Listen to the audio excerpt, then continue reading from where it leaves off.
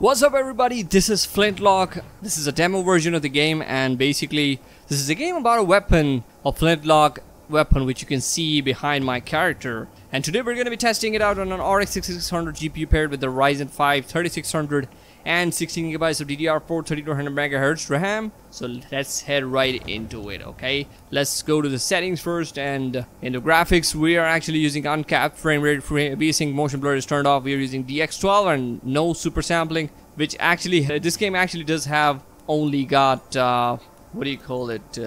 This game only has Intel XCSS in it, no FSR3, or it might have DLSS, but right now I cannot see any option for that because I'm using an AMD GPU, and right now I'm using the best graphics preset. And yeah, let's head right into the game. As you can see, the performance right here, it doesn't look very good. We're in the 40s. This is a demo version of the game basically, so I think this was bound to happen. This game is based on UE5 and it looks really intensive, although not very good looking in my opinion. As you can see, the leaves and stuff, the rest of the things, vegetation and stuff, it does look good, but it doesn't look like UE5 with everything that it offers these days in other games. So we can slide, looks like, with the left shift, but as you can see, the performance right here is getting in the 40s and in the higher 30s most of the times, okay? So alright, so let's lock onto the target, and we can switch the targets with this,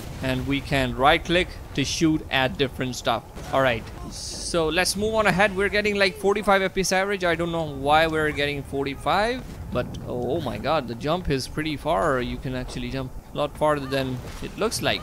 So seems like this is kind of like Lies of P in my opinion. The type of attacks and stuff and the shooting, it feels like that game. But the performance doesn't look like that, because Lies of P had really nice performance and the game was also really good looking in my opinion, and still to this day the game is really nice to play. If you guys haven't checked it out, I would seriously hope you guys do that.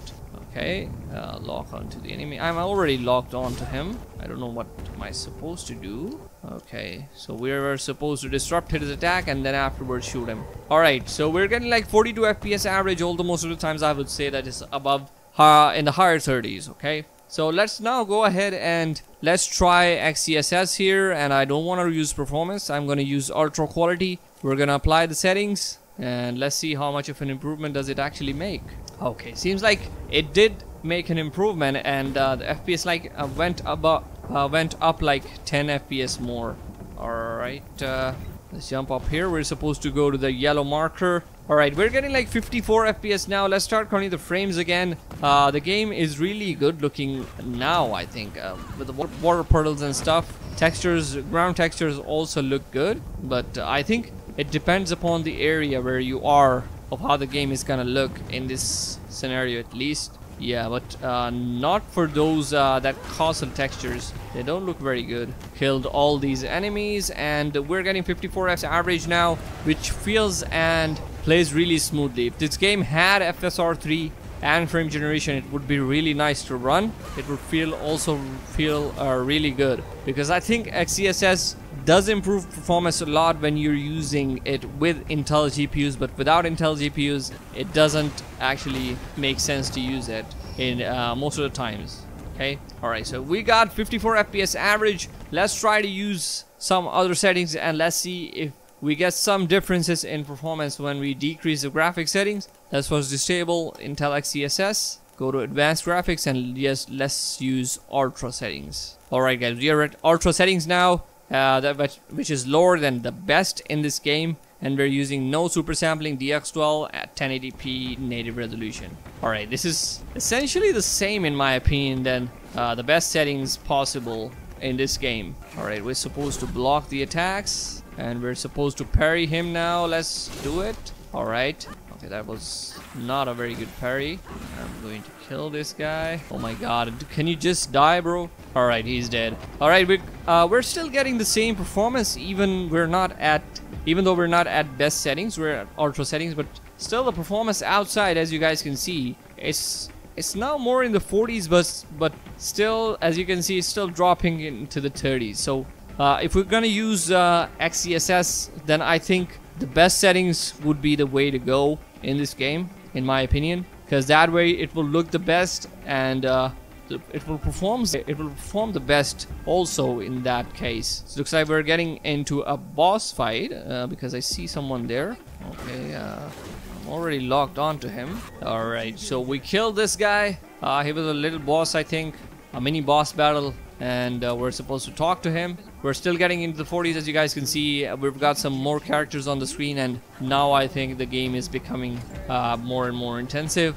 I cannot say the same for the characters. They don't look very good. Their faces and stuff, facial textures, they look kind of outdated in my opinion, considering this is built on Unreal Engine 5, and I don't know if developers are putting enough work into the facial textures and also the cut textures for other characters. They look good, but they look outdated now, okay? So we're getting into the 40s. Let's try to run it with XeSS now once more, and let's see now with ultra quality that if we can get close to 60 FPS, because previously we were like in the 50s, but we were not quite reaching 60 FPS. Okay, doesn't seem like we're actually gonna make a difference. In this case also, we're still stuck in the 50s. Sometimes we're going into the 60s, but we're still most of the times above in the higher 50s. But this area seems like it's lesser intensive than before.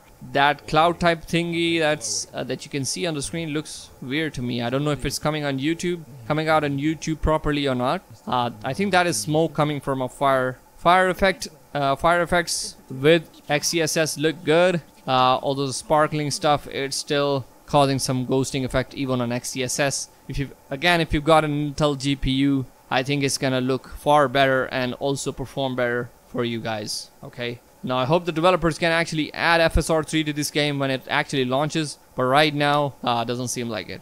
What the heck? We got a boss battle. Okay, this is actually a boss battle now. Am I actually logged on to him? Yeah, now I am. Looks like he's gonna kill me. My character or my weapons are not doing much damage, guys. So we're getting most of the times above 60s now as we're inside an area or inside the castle. Oh, I think he's gonna beam me or something. Oh my god, what the heck is that? What? Was I supposed to die here? I think I was. Alright guys, we are getting in the 60s now. This is very good looking, and also this is very good performing now. Basically with XeSS. Without it, the performance was kind of the same in the 40s and higher 30s most of the times. Alright guys, we are now using high settings preset, as you guys can see right here, and we're using 1080p mode without any XeSS, and let's head right into the game. I see a significant decrease in visual fidelity coming from ultra to high settings, and also you guys can see the performance right there is in the 70s now. As soon as this cutscene ends, I can show you exactly what I'm talking about. But as you guys can see, the vegetation and stuff, it doesn't look quite clear as it was before. It's more sparse. This grass is kind of more sparse. Textures, they're also a lot more blurry, I would say, not more detailed than before. And yeah, ground textures also, there's a lot of stuff missing. So if you guys want better performance, then I think this is the way to go. You guys can get better performance and still play the game like this, alright? So we cannot break any stuff. As soon as we're inside an area, we're getting like in the 80s, higher 80s. Now at this point, if you've got a 144 Hz monitor, you can actually turn XeSS on, as I'm gonna do just now. And in my opinion, this game does show a really nice representation of XeSS and does look quite nice. Yeah, although some of the effects are causing shimmeriness and some ghostiness around the objects, but that's a given. It's gonna happen even if you're using FSR3, XeSS, or DLSS. Alright, this is gonna happen. These are just the disadvantages of using upscaling. Alright, so let's try to jump here. Yeah, no, I think we were supposed to jump down here. Okay, so frame rate is dropping now. I don't know why we're chasing this guy, this fox type thingy, but he's taking us somewhere. We're getting 85 FPS average. I just restarted the frame count just to see that if this area is kind of more intensive than the previous one, because it's performing a little bit worse than before, because we were getting like 100 FPS with XeSS. Now we're getting like in the 80s, so it didn't make much of a difference. Yeah, okay. So as you guys can see, if you guys want better performance, you guys have to use high settings. If you guys want higher visual fidelity, you can use the best settings with XeSS and it's gonna net you really nice performance. Alright guys, we're using medium settings preset now, and as you guys can see right here, and we're using no XeSS. This is native resolution DX12, and as you guys can see, medium preset has also made some of the difference, and the textures have gone really bad now. I don't know what it's telling me. It's telling me to double jump. Alright, and oh my god, this game has a lot of the Parker stuff also. Alright, this feels really nice. Alright, after I restarted the frame count, so as you guys can see right here, we're getting like in the 110s, 120s. If you've got a GPU that is not quite capable, like a 6500 RX 6500 or an RTX 3050 or something like that, you guys might find that it's gonna be performing better on these settings and not at best settings. Alright, so I recommend you guys to use these settings for those kind of GPUs, but the game is performing really nicely now. I need no reason now to actually use XeSS because native resolution is already performing pretty nice. If you've got a higher refresh rate monitor, this is kind of a higher refresh rate experience. Okay, now let's move on ahead to low settings and let's see if there is any room left for not being GPU dependent.